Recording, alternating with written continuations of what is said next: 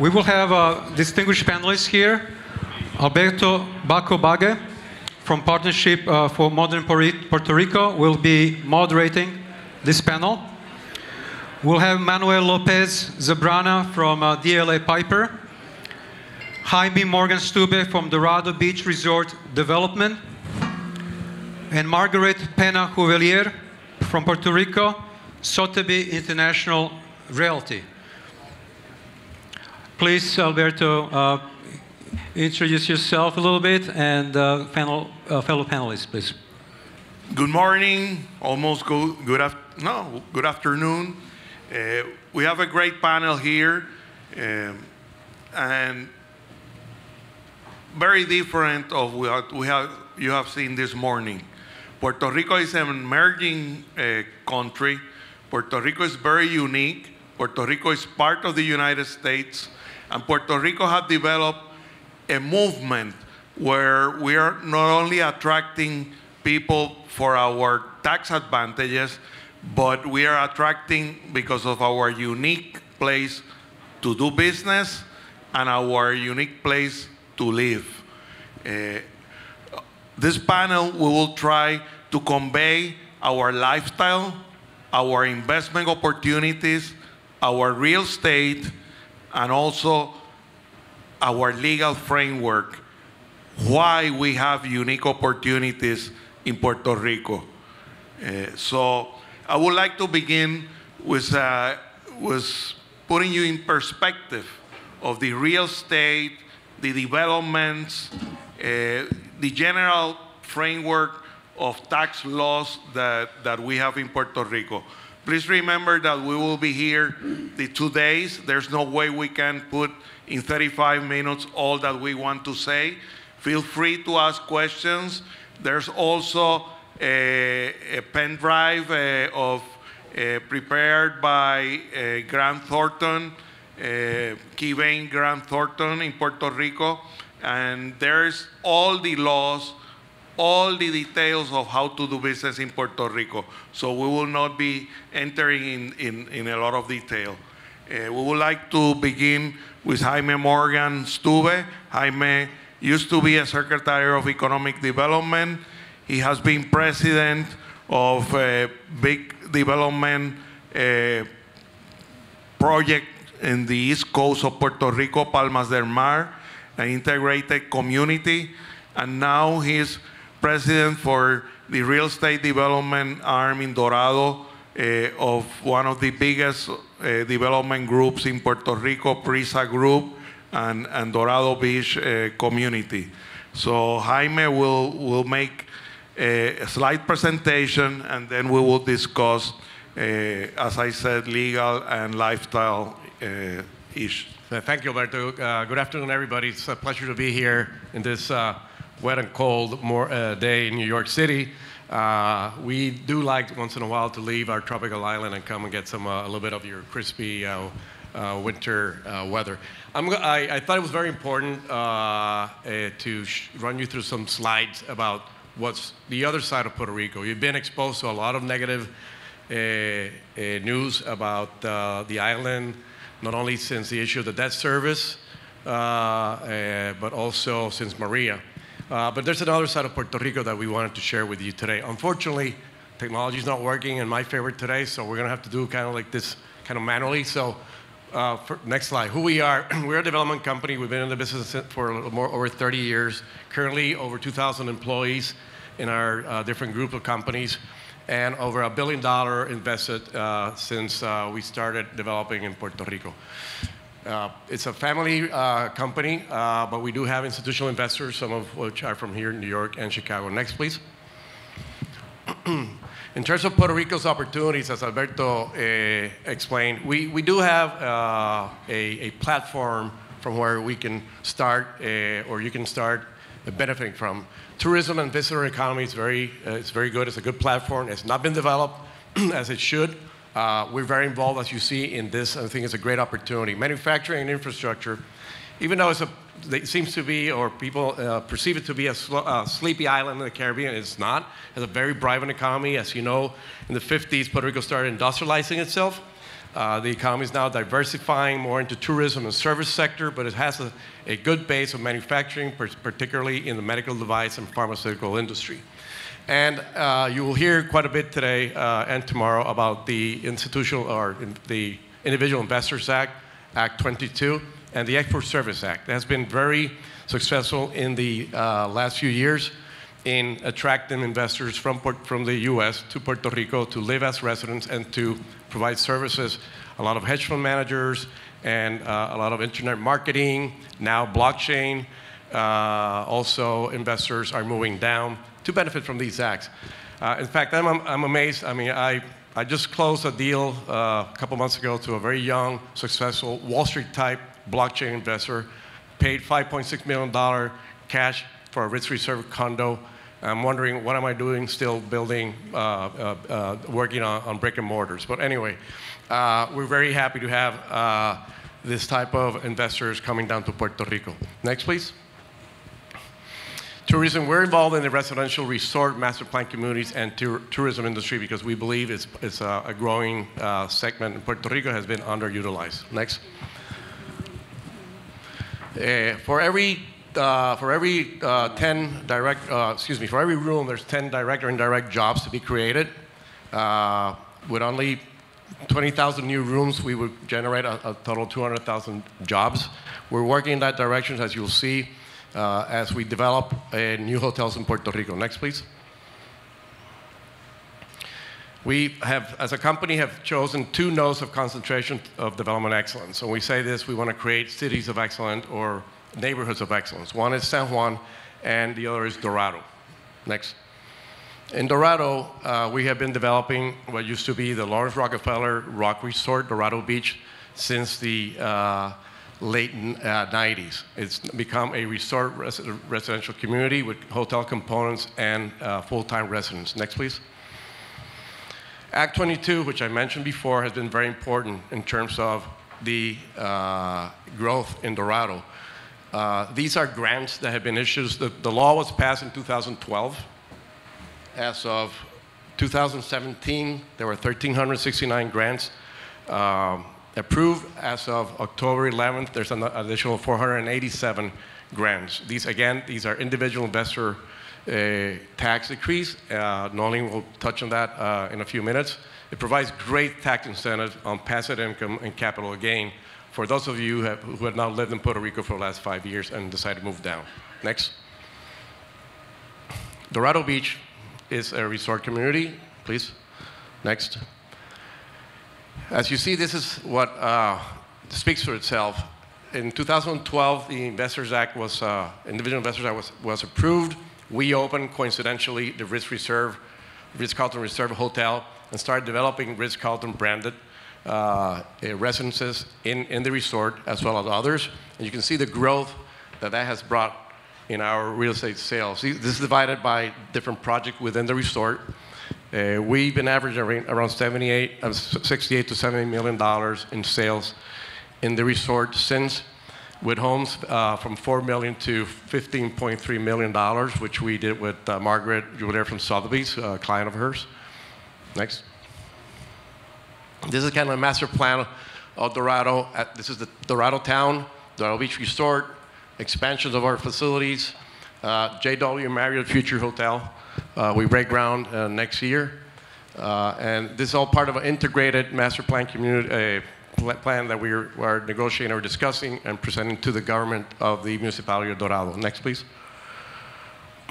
This is the resort as it is basically today, developed with some future development along the way. This is the JW Marriott, the Ritz-Carlton Reserve on the north. Everything else is residential components. Next. A visual idea of the quality of what we've been building, developing, and selling in Dorado. Next, please. This is examples of the residential. The house on the left is part of the house that I just mentioned. This was closed in February of this year for $15.3 million. Next. Next, please. This is the JW Marriott Hotel, which we break ground in January. We do use private equity, institutional investors, commercial banking and other type of debt in these developments. Go ahead. This is more of the amenities that we need to continually start, develop and create to make the lifestyle up to par to what people like you, high net wealth, are used to. Please. DB Market and DB Hub will be a WeWork space within the resort. DB Market, a small, high-end deli type market. Sabana Dorado is a residential resort in the $500,000 to $800,000 price point. The importance of Sabanera is mostly for the local community, but we built a very important educational institution, TASIS, which is the American School in Switzerland. It's affiliated to that school. It goes from pre-K to 12th grade. Very well, a good reputation and placement in U.S. universities. Go ahead, please. Go ahead. Again, so to provide good quality of life, you need the great parks. We call Dorado Beach a great park. We have the great education through TASIS. And now in December, we break ground on a 130-bed, private room only hospital affiliated to a very reputable hospital in the U.S. Next. Our next node of development of excellence is San Juan. San Juan has incredible opportunities, underutilized, underplanned, which we are contributing by, go ahead, please, by creating more hospitality product and more entertainment. Puerto Rico has one of the shortest stays, average stays in the industry, as you see. This is where we are today. We need to improve the experience of our visitors so that translates into growth, please. So we're calling this Nuevo San Juan. In Nuevo San Juan, the plan is to develop this area in what is called the Isla Grande area. Right now there's a small civil airport and a cargo as well as cruise ship piers, which need to be replaced, removed, moved somewhere else to be able to develop this. Next. We need to improve the experience. There's some there, not at the quality of what people like you would expect. We're moving aggressively with the government of San Juan and the state government to develop and plan this the redundancy master plan to improve the experience. Go ahead. We can go quickly through these. Go ahead. Thanks. That's some of the idea, the concept of what we want to develop there. The point here is, go ahead. There's a lot of opportunities in Puerto Rico in the tourism development area that are underexploited. This is just an example of what we do. This is a Hyatt house, Hyatt place. If you've been seeing these hotels, they're very boring, they're not unattractive. We've changed the concept. This is in the convention district. It's now fun, go ahead, modern, go ahead, modern look, facilities, etc. District Live, this is based on the concept of LA Live, if you've seen it, you've been in LA. It's a $150 million project already underway with an 8-loft hotel and what we like to call a smaller scale Times Square under one roof. Go ahead. It's going to have restaurant venues, show venues, nightclubs, even a zip line that goes through through the atrium, a 6,000 amphitheater, the 8-loft hotel. Okay. A lot of entertainment, a lot of energy. Go ahead. Please. That's already under construction. Again, people may have thought, well, you know, Puerto Rico is through a financial dire straits. You were affected by Zika, you were affected by Maria. We believe in Puerto Rico. I think it's great opportunities. We're putting your skin in the game, and we encourage you all to consider and put Puerto Rico in your radar scope, be it for visit or for investment. Go ahead, please. This is came on Bloomberg. This is the new San Juan that I mentioned. Go ahead, please. Anyway, so the point is, I wanted to just share with you what we've been doing in Puerto Rico. We truly believe in the economy is going to grow. We truly believe in the Puerto Rican people. We, believe it or not, we were born and raised there, have a great enthusiasm. We think that great things are happening. Maria was bad for us, but at the same time created a new platform, a new canvas from where to start. There's great opportunities in energy, for example, as well, particularly. So we encourage you to please consider us in your next visit or in your next investment. Thank you. Thank you, Jaime. Please remember, Puerto Rico, no IRS, but we have the FBI.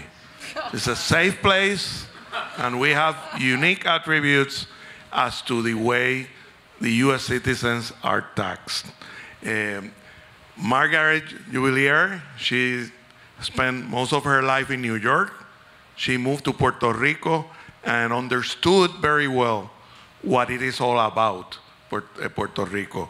It's understood that it is not only attracting capital by moving new residents to Puerto Rico, it's the talent, the quality of people that we are attracting. It's the technology community that is moving to Puerto Rico. So Margaret, tell us a little bit about your experiences with the real estate market in Puerto Rico, with the education community, with everything that you see when a person just begins the relocation process. Thank you, Alberto, and thank you, Jaime, for that presentation. For those of you who are not really familiar about all of these things that Jaime touched upon very quickly, Puerto Rico really is a land of opportunity. As Alberto mentioned, I arrived 6 years ago. I am born and raised in New York City. I am now a resident of Puerto Rico. My background is Puerto Rican, so obviously I have an affiliation, but I've had a totally different experience. Puerto Rico is a great place to live. With all of these layers of incentives, tax incentives, which are very appealing and attractive, many stateside people have chosen to make Puerto Rico their home. So in the last 6 years, and that's the amount of time that I'm there, we have been very fortunate to work with many of those considering making the move and who have made the move. So what Puerto Rico really has is a little bit of everything. We're a population of approximately 3 million people. We have faced many challenges in the last 6 years, as everyone's known in the press, but I think we are past the difficult times and really looking forward to the more advanced times and growth. While in my experience in the 6 years that I've been there, I've seen a tremendous amount of growth despite all the challenges we've faced. We've had new restaurants come, we've had a lot of industries, we've had people move who are individual investors, and everyone wants to be involved. They want to give back, they want to participate, they see the opportunity that exists on this island. And really that is the real key here, is the opportunity that exists on the island. We have great educational systems, families who have moved, who are concerned about schools. Our education institutions are top-notch. The children graduating mostly go to Ivy League universities in the United States. Our medical schools are excellent at a fraction of the cost. Healthcare. We have US board-certified doctors, mostly educated in the United States, again, at the fraction of a cost. So I think when you think about lifestyle, we have a little bit of everything. We have country living, we have beach communities, we have resort living, we have suburban living, and there is enough to do just in terms of the lifestyle. If you were someone that was a boater or fantasize about being a boater, we have communities that have everything you want for boating. If you are a kite surfer, and I hear this all the time, kite surfers, well, you could be 40 years old starting to kite surf. Dorado has that. So we have a lifestyle that is unique, truly unique, with every other comfort that you can have from the States, but on a more enhanced level because you're in the Caribbean. I truly encourage anyone who would consider looking into these tax incentives and all of the offerings that the island has available to everyone. I suggest you take a look at that because it will be an experience of a lifetime. Those people that have moved have said they would not change a day. The children fall in love from the moment they arrive, and there's nothing to complain. We have perfect weather, beautiful environment, and a culture that is rich in kindness, love, unity. I think everyone has seen that from the results of Maria. We've seen how the community and the island has grouped together to better things. And this opportunity with all of the influx of funds that will be coming to the island, I think that where many have described us as possibly a new Singapore, that may be a bit of an exaggeration, but our goal is to try to get to a different level. Thank you, Margaret. And now we will let you know a little bit of our legal side. Manuel Lopez is a CPA and an attorney, very respected in Puerto Rico. And you will hear a lot about the Acts 2022. But right now, we are also at an inflection point in Puerto Rico. We're dealing with our fiscal issues, and at the same time, we're getting a kind of stimulus package by the fact that our hurricane makes us that we really need reconstruction. And the Congress has passed a lot of legislation creating additional opportunities in Puerto Rico. Manuel, will you talk, let us know a little bit about what is the opportunity zone situation in Puerto Rico, why this legislation creates bigger opportunities in Puerto Rico than in the mainland, and just let us know what it is all about. Really, my pleasure. Could we have this, the new San Juan slide up there? San Juan? Yeah.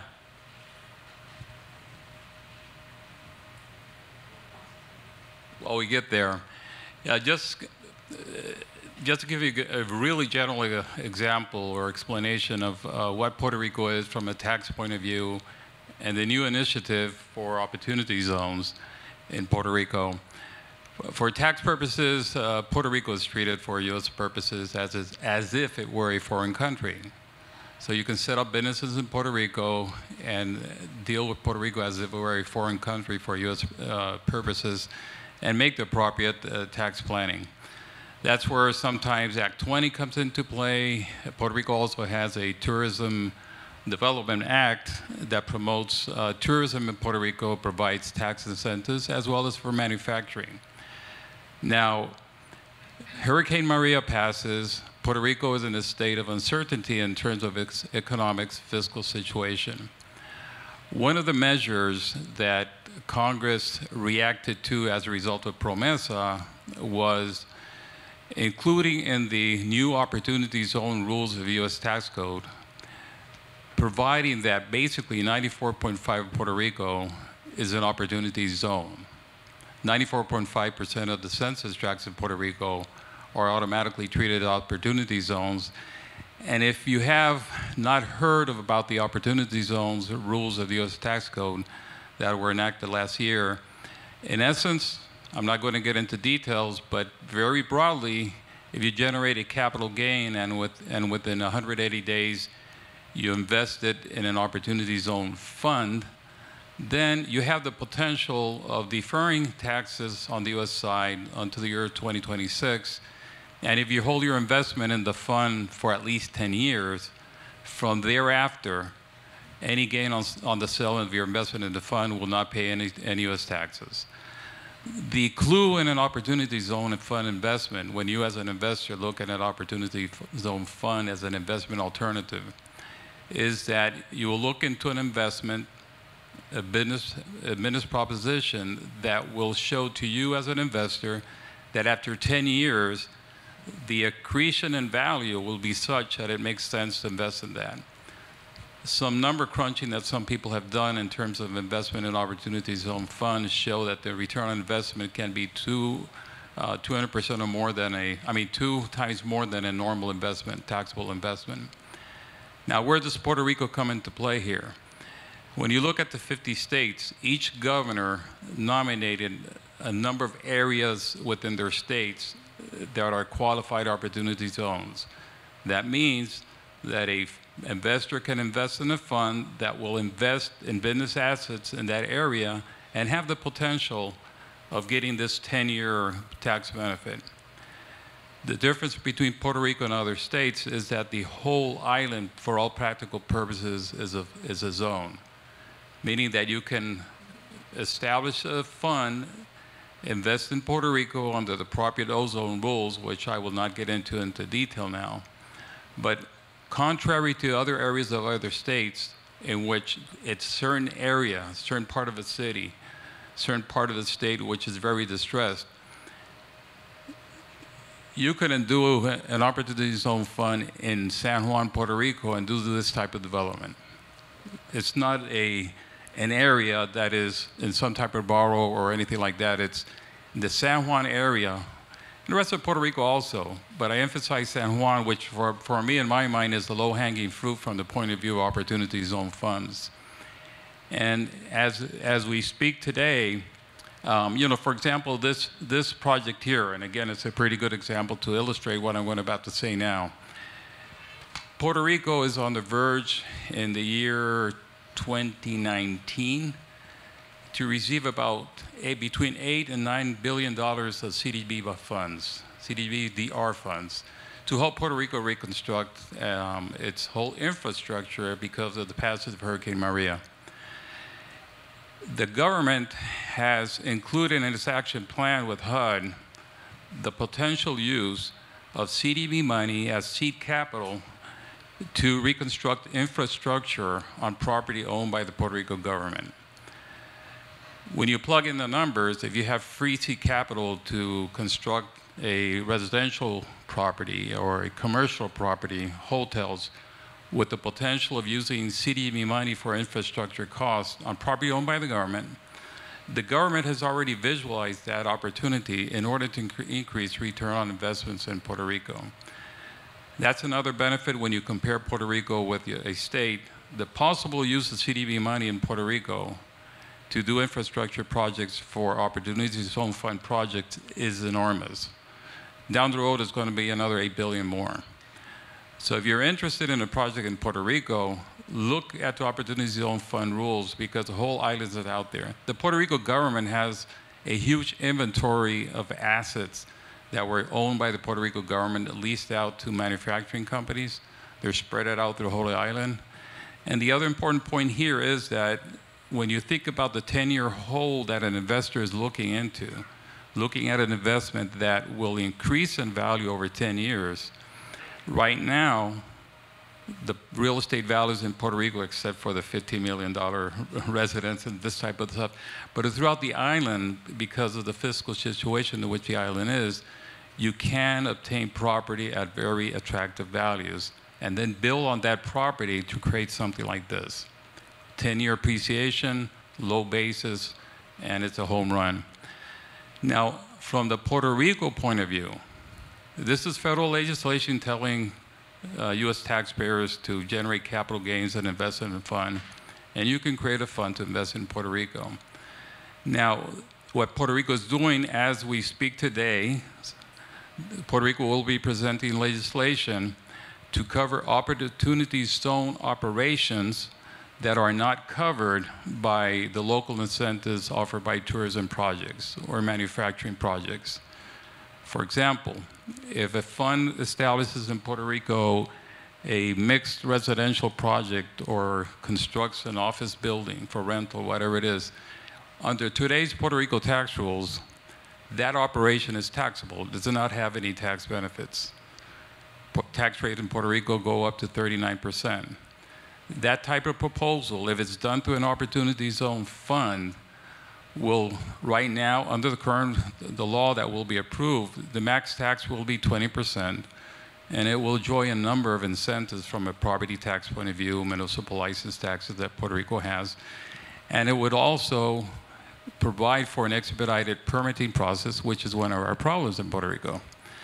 So it has a bundle of concepts to expedite processes, provide tax benefits, and it also tells Puerto Rico investors, listen, there are a lot of Puerto Rico investors that have their investments outside of Puerto Rico because of the problem that we have in Puerto Rico. From a Puerto Rico point of view, our analysis has shown that in the states, the local component of investors participating in projects at the state level is a very important factor. So this law will tell Puerto Rico investors, if you generate capital gains and invest in a fund in Puerto Rico, you can also enjoy this. It's basically a mirroring of the federal rules. So this is, I know. So that's in a nutshell what we can say about and as I said, Manuel Lopez, he represents DLA Piper, and he is an excellent expert. He will be here today. You can ask a lot of questions. Margaret and Jaime, they have both seen a lot of the people that have moved to Puerto Rico. As I said, the most important thing is not the money that they bring, it's the talent and the unique. So it's very powerful. A little island that has received almost 2,000 new residents, all top people. But one detail, we're not talking of the hedge funds owners only. We're talking of young people that are in technology, in blockchain, in different software development that can be done from Puerto Rico, research. Just to each one of you, an anecdote of some of the people that you have sold properties in Puerto Rico. Without names, but just of the interesting people that have moved to Puerto Rico. Vairag, being a musician, I'm sure you know what auto-tune is. Auto-tune is all what, thanks to Andy Hildebrand, who was the inventor of auto-tune, it's why we have all these rappers and all these singers that we may or may not like, but they've been very successful. Yeah, that's an example of someone who moved to Puerto Rico under Act 2022, a great, genius. He did not develop auto-tune for the music industry. He was actually doing oil exploration for Exxon, 25 years ago when this was one of those mistakes that made him a millionaire. So that's one of the people that I can mention that has moved to Puerto Rico in the last couple of years. I think we've seen every industry. People who have mail order companies, they have come and set up their operations in Puerto Rico as opposed to going to Asia and China. It's a nice change. We have industries, pharmaceuticals, which are traditional, financial services, but apart from that, we've had a very big move recently, blockchain people, young blockchain people setting up their hub in the old city. And so all of these people that are coming with great energy, and they're recharging Puerto Rico. You will go in San Juan in the morning at 6 o'clock in the morning, you'll see all your joggers, your bikers. That could be New York City, it could be Boston, could be anywhere else. You feel the energy, and all these people are coming in so many different industries. I was never aware of medical hedge funds, not something that I was familiar with.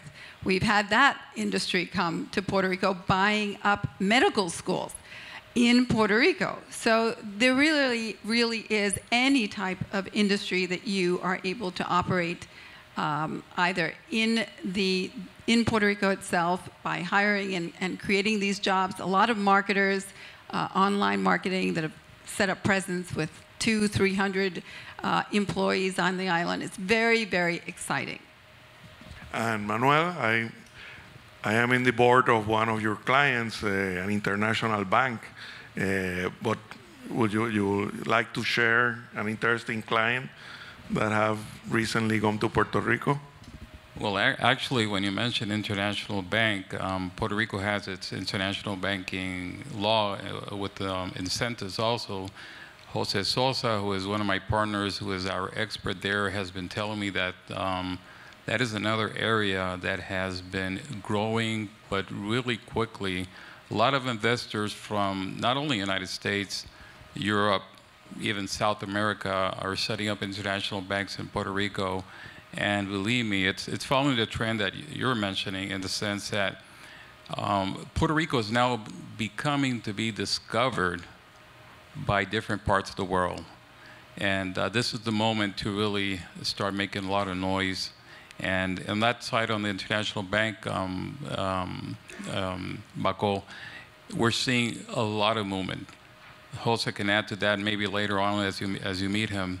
But believe me, there's a lot going on in Puerto Rico. And one thing that I can just add to this experience thing, every time I met clients from the East Coast, when they think about a tropical island, and again, this is kind of consistent, they think about Hawaii. We should become the Hawaii of the East Coast. That's Definitely. all. Yeah. Thank you very much. Thank you.